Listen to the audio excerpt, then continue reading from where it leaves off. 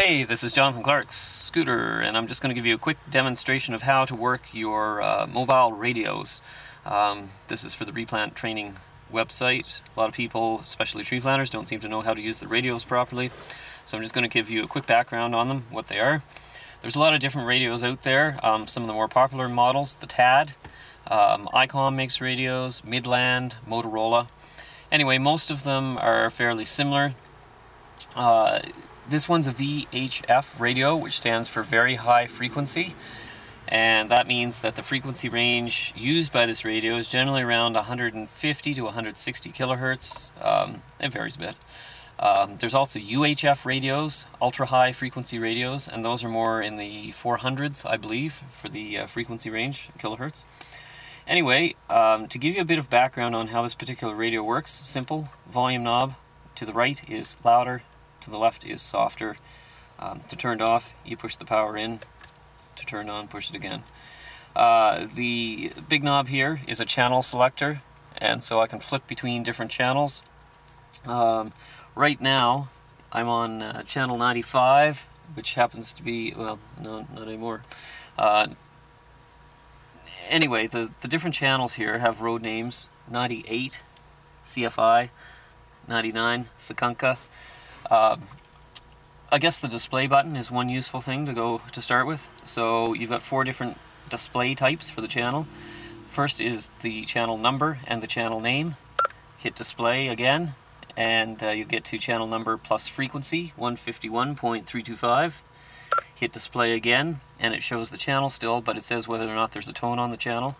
And finally, the 4th hit, it just goes channel 99, nothing else. So I usually like to leave it on the name of the channel. It makes it a little easier to use. Privacy, I don't actually use privacy, so I don't know what that does. Scan, if you hold scan in, it starts scanning for between different channels, looking for chatter on one of the channels.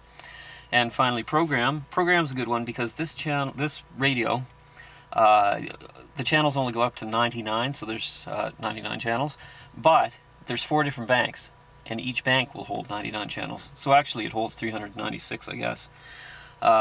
So to get to a different bank, all you have to do is hit program once, and it shows that I'm in bank 1 right now. And so if I turn this knob, I go to bank 2. So if I turn the bank, if I hit program again, it goes out of the bank mode, and it shows that I'm on channel 1, which is, what is that, Takuma Road channel. If I go into the banks and then flip up to bank 3, get out of bank, all clear. There's actually nothing programmed into this particular radio on banks 3 or 4, just 1 and 2. So anyway, I'm going to go back to bank 1, which is the one I usually use. Turn it off, and I can see what channels I'm on. So 1 is ANC, 2 Miller Western channel, their first road channel. So that's the basic function of the radio. Most radios exactly the same. The thing that matters most, that most people don't understand, is how a squelch button works. And this is so critical if you're out in the woods planting. Not all radios have a squelch button. If you have one without, that kind of sucks for you. But anyway, squelch basically is like a way of adjusting how sensitive the radio is. So if you're tree planting and you want to hear people from as far away as possible and be able to talk to them as far away as possible, which is usually the case, then what you want to do is set your squelch so that it picks up it has the most sensitivity. It picks up the faintest conversations.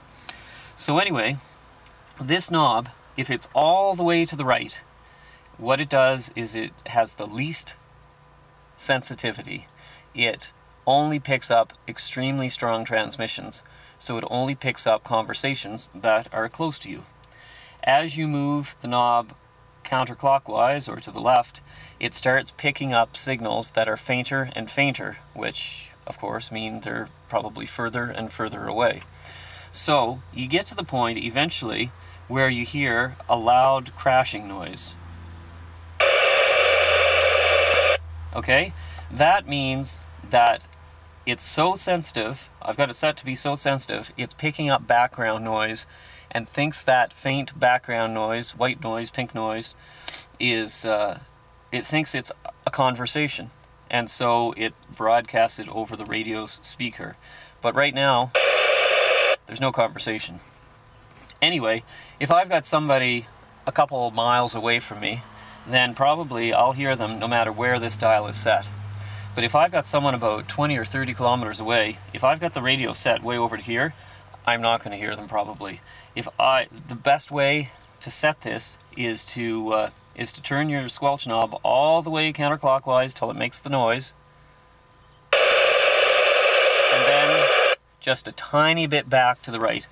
So by doing that, you don't have that annoying background noise all the time, but you do have the most sensitivity, the least amount of squelching. Like, squelching means to cut out stuff you don't want to hear. So